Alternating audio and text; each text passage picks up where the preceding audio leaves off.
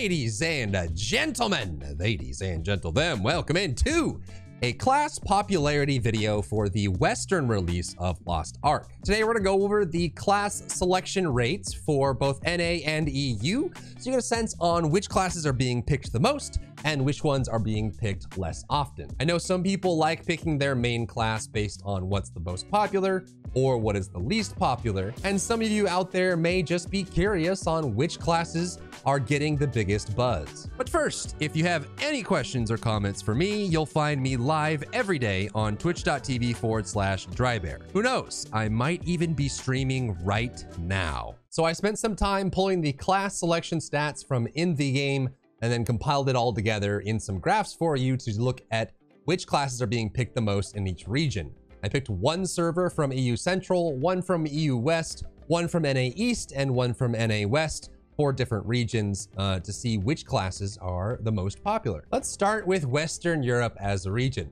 We'll be looking at both EU Central and the new EU West as a side-by-side comparison, just to make sure that we're looking at each individual server and keeping track of trends so we know what's going on. For EU Central, I pulled the stats from Trixian, and from EU West, I pulled the stats from Tortoy. Now, I'll add one disclaimer here, and it'll become more apparent when we get to North America, but I think it's important to stress that these are the character creation statistics. It doesn't necessarily mean that these are the #1 main for everyone in the game. However, this game is very alt-centric, so many people play lots of things. This generally tells you how many of each class are being created in each region. However, there is a bot problem in all Western regions right now, where there are people, the gold farmers that are coming in and creating characters and then using it to sell gold.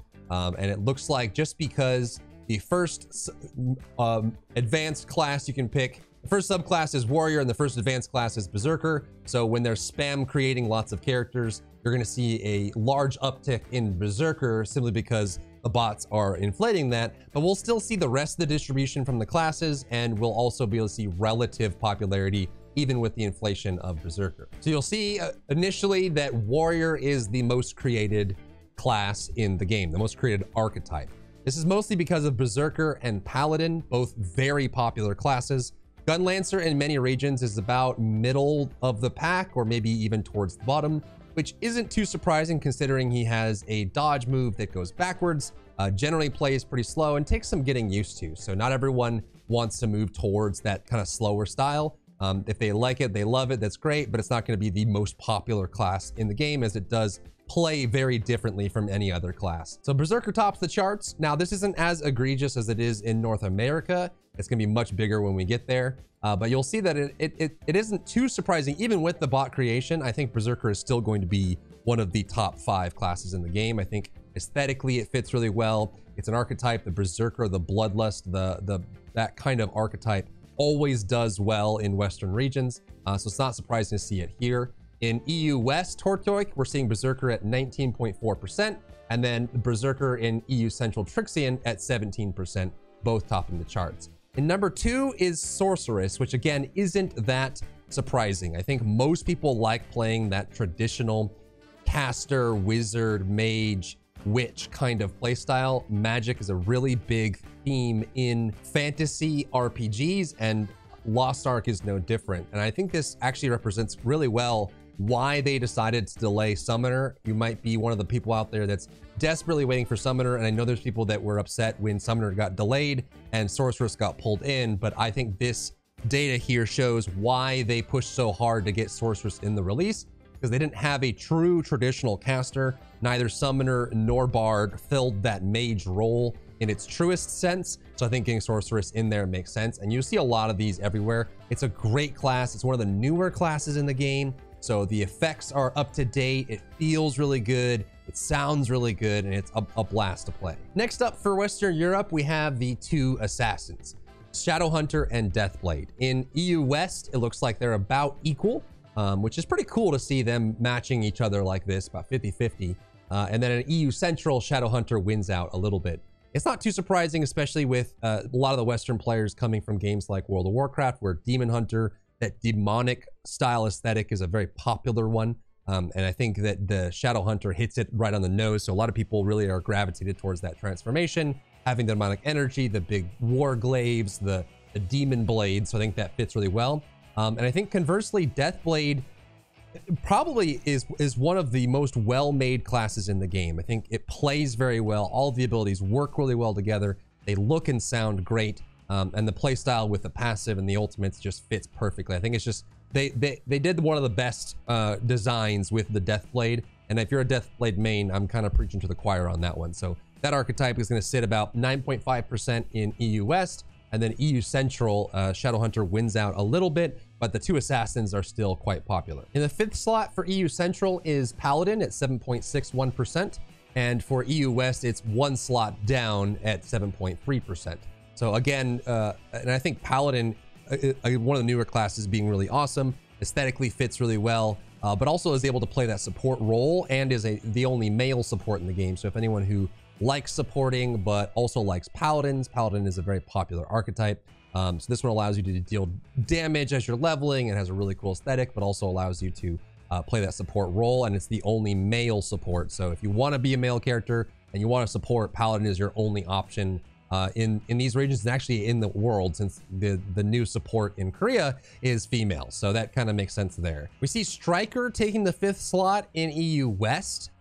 This one kind of shocked me. A lot of the martial artists are towards the bottom. I think that with all the options of ranged and tankiness, playing the up-close classes, though some of them have pretty good AoE and mobbing, I'm surprised to see just Striker so high up on EU West as a main character. But again, one of the newer classes, feels really, really good. And actually, I think it has one of the best ultimates in the game in how it feels.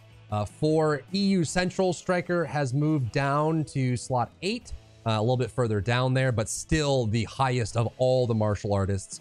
And it's pretty easy to see why. I think that they kind of took what they had with the War Dancer and improved upon it when they released the Striker as the male counterpart. For EU Central, the 6th slot goes to Gunslinger, and I think the story is the same for War Dancer as it is for Deadeye, is that, you know, they made Gunslinger as the female counterpart to Deadeye later on, and they kind of learned what they learned about Deadeye from it being in the live servers, and they made improvements to it. And honestly, in some cases, it does feel like the Gunslinger is kind of a Deadeye V 2.0. If you're a Deadeye main, that doesn't mean that, you know, it's not worth maining. The Deadeye is awesome, but I think they made some polish and quality of life improvements.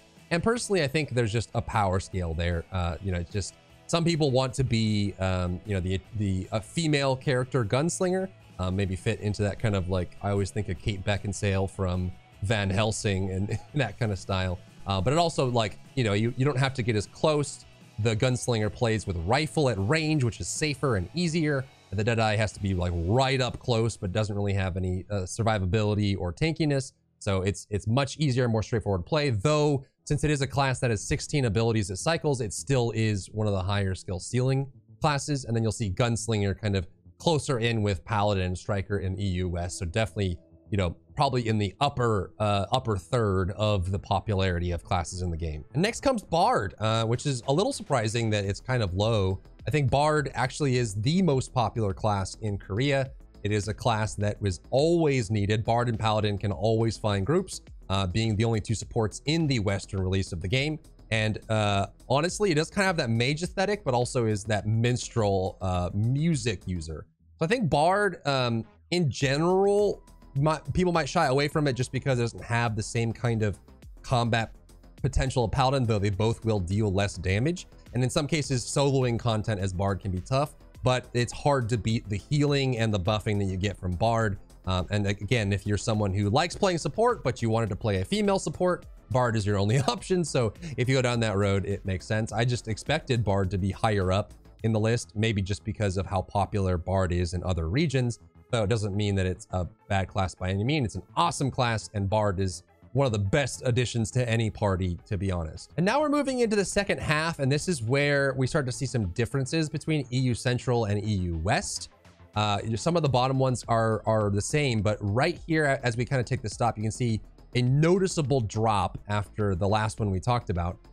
In EU Central, we go from Bard and Striker down to Gunlancer, and it's a pretty big jump. You go from 5.7 to 3.9%. That is not negligible. That is kind of like you would clump these together into a new subgroup or subplot of data.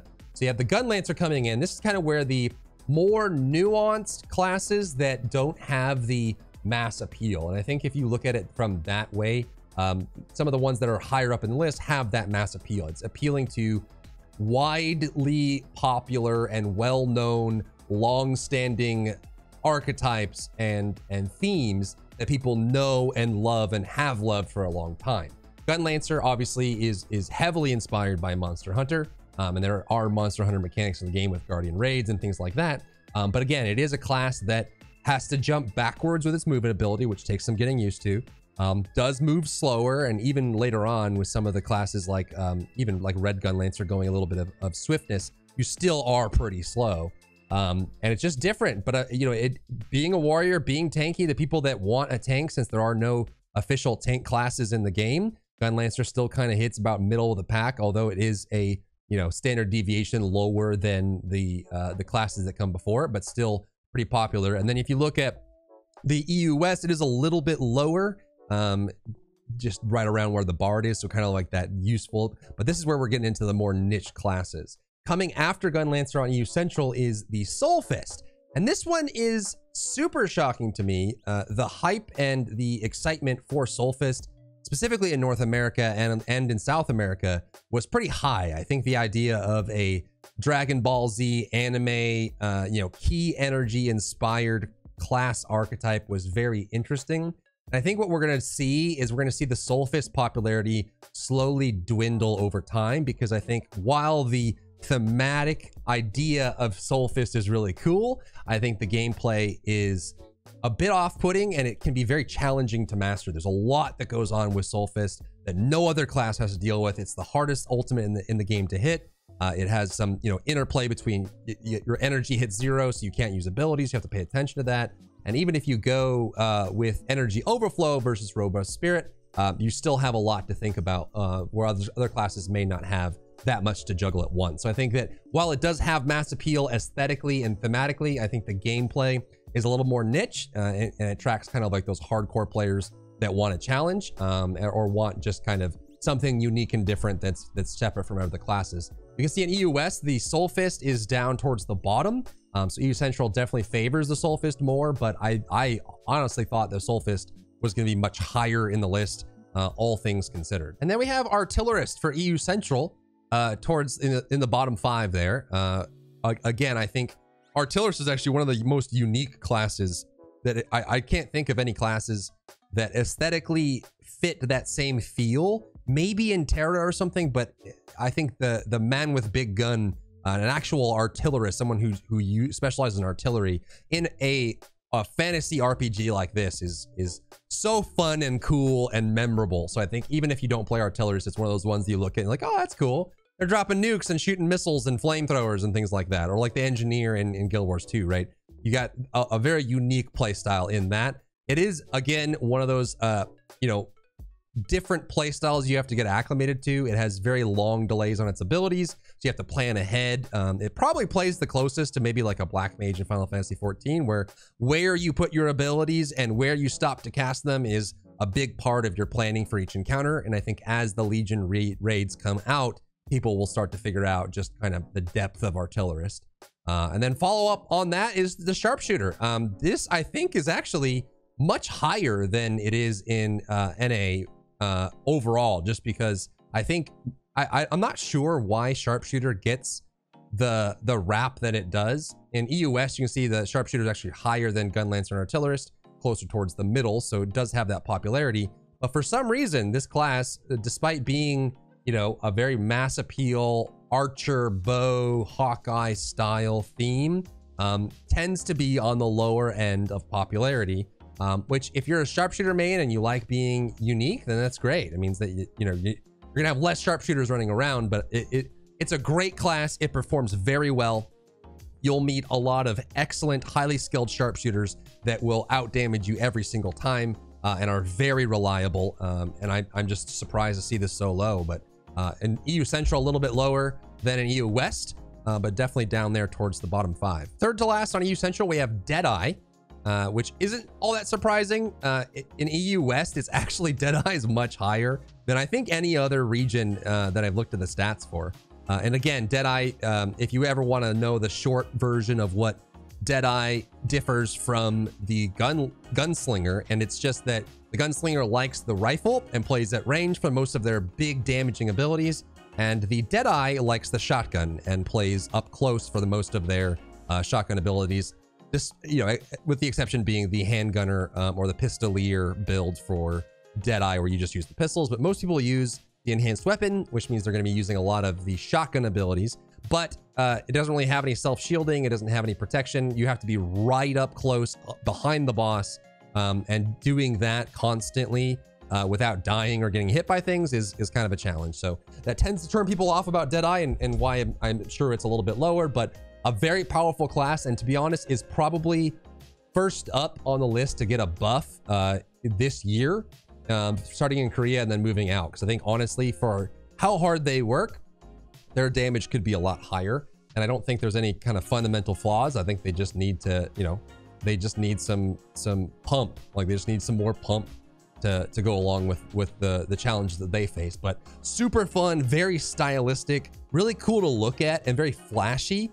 Makes you feel like you're Dante from DMC, or, you know, I think it hits that really well. I think the gameplay can just turn some people off. And the last two for EU Central and EU West are War Dancer and Scrapper. And this is going to be a bit of a theme. I think in most places, Scrapper, War Dancer, Sharpshooter, and Deadeye tend to be in the bottom rung just for popularity.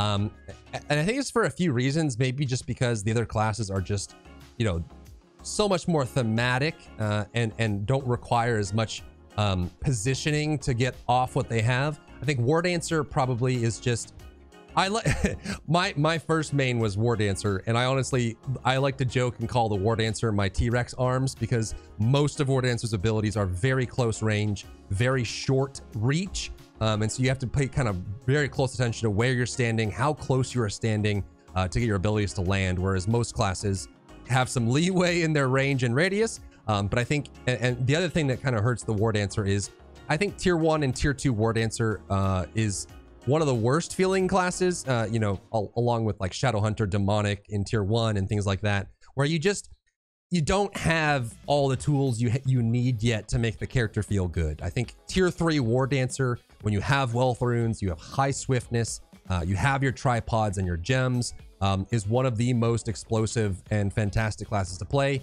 Getting there can be a bit of a chore, because in tier 1 and tier 2, I think War Dancer just feels kind of flat. And also you have to kind of, you are quite squishy, and you have to be very close to do all your things. So I think that turns people off as well. Versus Striker, who has a little more reach, a little more burst, doesn't have to stay near the boss as long as the War Dancer does, and doesn't have the same kind of damage window and self-buffing that War Dancer does. And Scrapper, I think for similar reasons, doesn't have the same kind of short range. Scrapper has good reach and good mobbing and good AoE.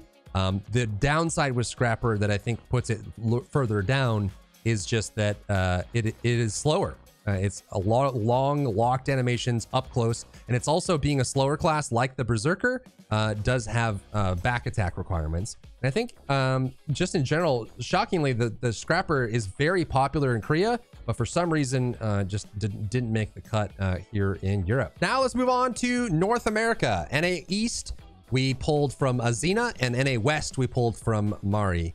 And this is where you'll see the actual, like the sheer impact that bots and bot spammers have on the character creation. You're going to see Sorceress and Berserker very, like, almost orders of magnitude higher than the rest, and that's just because there's just a lot of people creating Berserkers as a bot. So that's something to look at. It's something that we're just going to have to deal with for now, and maybe as more bot prevention measures come online, we'll see this change. But this is what the game is showing. This is the stats. So we'll kind of look at it as relative positioning, and we'll still see how the classes stack up against each other. But you can see that there are a lot of bots being created as Berserkers and as Sorceresses in the game right now, which is throwing us off. But we know that in the other regions, at least, Berserker and Sorceress are the most popular as well. And for the same reasons we talked about earlier, it kind of fits in that. So you see Berserker and Sorceress way up there. But then as you go down to the rest of the classes in both NA West and NA East, you can see that things kind of normalize a good bit. But there are already some differences from Western Europe that we saw earlier. So the first is Deathblade is the number 3 in both NA West and NA East, quite confidently. So obviously, where there may have been a difference where they were equal in EU West, or they, Shadowhunter won a little bit in EU Central, Deathblade just kind of hits that mark. It does kind of feel like it might hit there, but for whatever reason, Deathblade just sings to a lot of people after Berserker and Sorceress. And then rather than Shadowhunter taking the 4th slot as it did in Europe, Gunslinger takes the 4th slot. So Gunslinger, very popular in North America as it stands right now here in March. So very popular class. I think it's got, very flashy, very kind of sexy fun, but also has a lot of depth and high skill ceiling, which tends to attract some of your a lot of players, I think, in Western regions. They're a little more disparate in how they spread out their preferences for playstyle. So Gunslinger, very popular, but it is closely followed by Shadowhunter. So that kind of Demon Hunter aesthetic, that demonic aesthetic hits home pretty hard.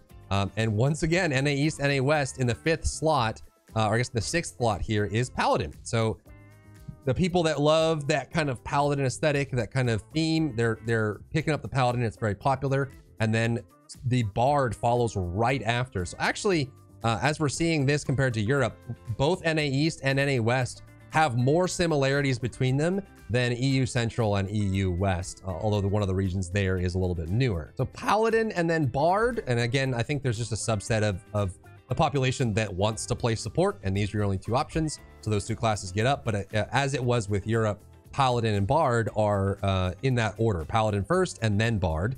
And then we see Striker, very popular, followed by Soulfist for both regions. So pretty big, easy pickup there. And then right after Soulfist, we have Artillerist. So far it's been identical in placement, not percentage, but placement. Artillerist again, for the same reasons we talked about earlier. And this is where it starts to differ.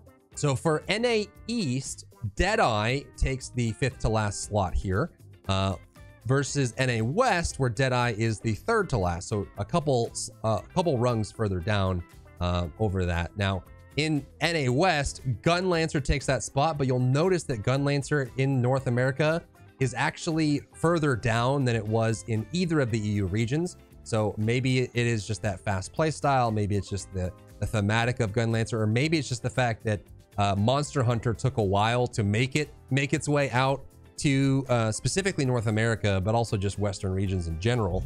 It was hard to get a hold of for a lot of gamers for a long time, mainly until we got Monster Hunter World. So I guess maybe that thematic is there, or maybe people just don't like the slower play style until later on. And right below that is War Dancer, and this is pretty common. So between NA East and NA West, War Dancer does beat out the bottom. Does beat out the bottom 2. So higher in popularity than in Western Europe and Central Europe.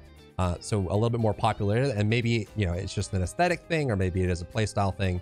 But War Dancer definitely a little bit more consistently up there. And then the last 2 slots in this order for NA West and NA East is Sharpshooter and then Scrapper. So this is what I was talking about earlier. The Sharpshooter being just, for whatever reason, just not as well liked as some of the other classes. Not for any reason that it's bad. It's a very good class. The thematics are very cool. I don't see it being reworked anytime soon. I think it just, for whatever reason, just doesn't have that mass appeal. And then the last slot goes to Scrapper, and I think for the same reasons we talked about earlier, a little bit slower, more back attack requirements, doesn't have the same kind of positionals, a little more planning. Now you can play Taijutsu Scrapper, which is faster, a little bit more spammy, high APM, but for whatever reason, that's Scrapper in North America just doesn't have that same kind of appeal. Now keep in mind that none of these means that the class is good or bad. It doesn't mean that the class is something you should main or shouldn't main. This is literally just the character creation stats. So what are being more picked by players and what are being picked less. But I think it's kind of cool just to look at where these things are now. And if there's interest, I can do this maybe once a month just to see how these trends change and see if, as people get further into the game, they get their main characters figured out, they figure out how the game works, maybe they start switching up which characters they start kind of piling behind. But that's going to do it for me here today. I hope you liked it. Let me know down in the comments below what your main class is, what percent yours got in your region, and any comments or questions you have for me. And Thank you so much for being here. If you enjoyed yourself today, leave a like down below. You can support me and my work on Patreon and view Patreon exclusive content, link in the description. Thank you so much for tuning in, and I'll see you in the next one.